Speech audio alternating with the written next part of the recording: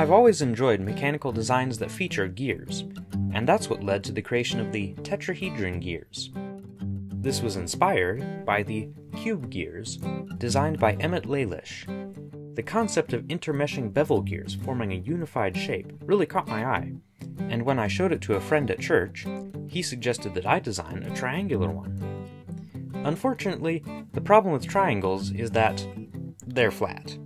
So instead, I went for the next best thing.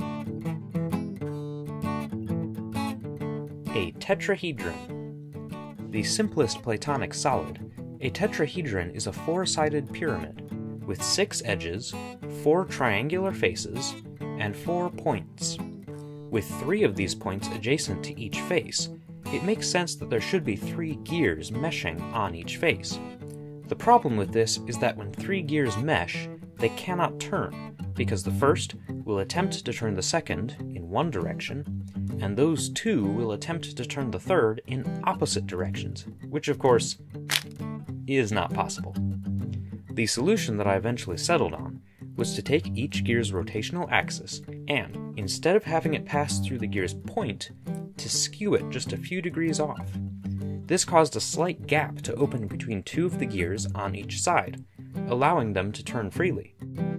Effectively, the entire tetrahedron is transformed from an impossible 3-gear system into a circular gear train that unites all 4 gears in a functional structure.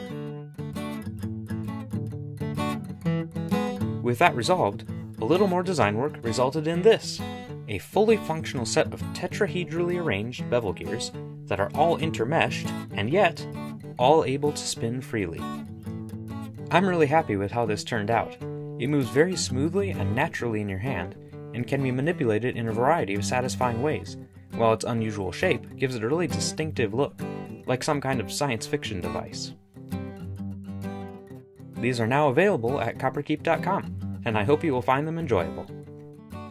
I love to design interesting mechanical and artistic creations like this, so if you're interested in seeing more, then subscribe to the Copperkeep YouTube channel, or follow me on Facebook and Twitter.